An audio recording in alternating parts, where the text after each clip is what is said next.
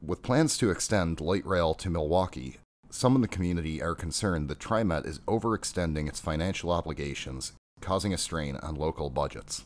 There's another one here. Time to finalize the Selwood Bridge budget. Well, we know that's not funded. It's not going to happen for a good long time. That's a problem, though. It needs money. Capital project, desperately needed. On the front page, we got Oregon to slice budgets, 9%. Now, it's not like we're at the bottom of a trough and all things are going to turn rosy. We are really in a difficult position with rising demands for service caused by the arrival of the Green Line and declining revenues brought on by the economy and urban renewal districts.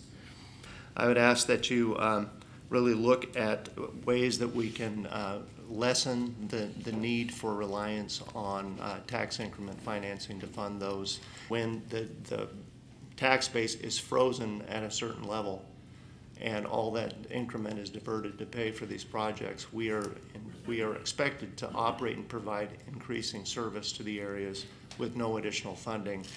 Many in the community are concerned that TriMet is emphasizing new capital construction over existing operations and is overextending itself. Is the expansion of rail a higher priority than sustaining current bus service? No.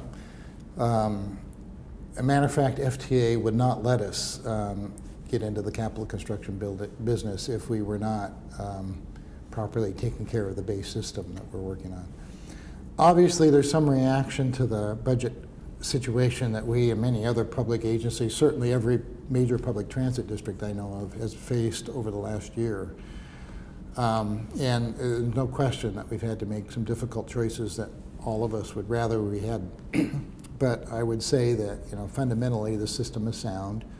We need to do some work. We need to get some of those routes restored as the economy comes back. But fundamentally, we've got a very strong system, and I think we'll continue to have a very strong system. TriMet is operating WES, the region's first modern commuter rail line.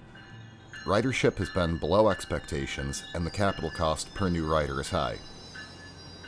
We asked, how much is this problem related to the current economy, and to what extent, if any, has planning missed the mark? Well, that's an excellent question, and one of the, if you will, pieces of this New Starts planning process that we go through with the federal government is a before and after study, and we'll learn a lot more as we complete that in the next year. I would say a couple things about WES. One is that it was a new mode, so a bit of an experiment. I'd also say, number two, is that ridership is growing, and we've got double-digit increases. So we've got some improvement. Third, actually, when Metro has done their travel forecasts, they show that to be one of the strongest transit ridership corridors in the region. I think part of the problem that was very hard for us to analyze in retrospect is the difference between peak hour service, which MetWest is now providing, even though they're fairly broad peak hour definitions, versus the all-day service that TriMet is used to providing. And I think what we found is that there perhaps has been not as much response because the flexibility of WES is not as strong when it's not an all-day service. But I think the corridor is very strong, and if you look at how that corridor connects with the historic downtowns on the in the Southwest Corridor, it's still, you know, very logical connection. There's a Washington Square stop. Now, unfortunately, it's not as convenient to Washington Square as we'd like, but maybe that's something that could be worked on over time. Downtown Beaverton and the connection to the Beaverton Transit Center, the buses and the MAX Red Line, Blue Line, right there, it's just superb.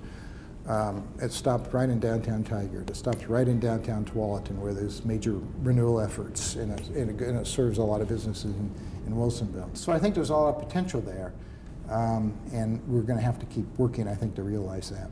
As a follow-up, do you feel that other services in the area, other TriMet provided services, could be better coordinated with WES to increase ridership? And as a second part, would TriMet consider shutting down WES in the future if ridership does not improve? Well, I think we're continuing to see the growth in ridership, so my hope is that I don't have to face that decision anytime soon.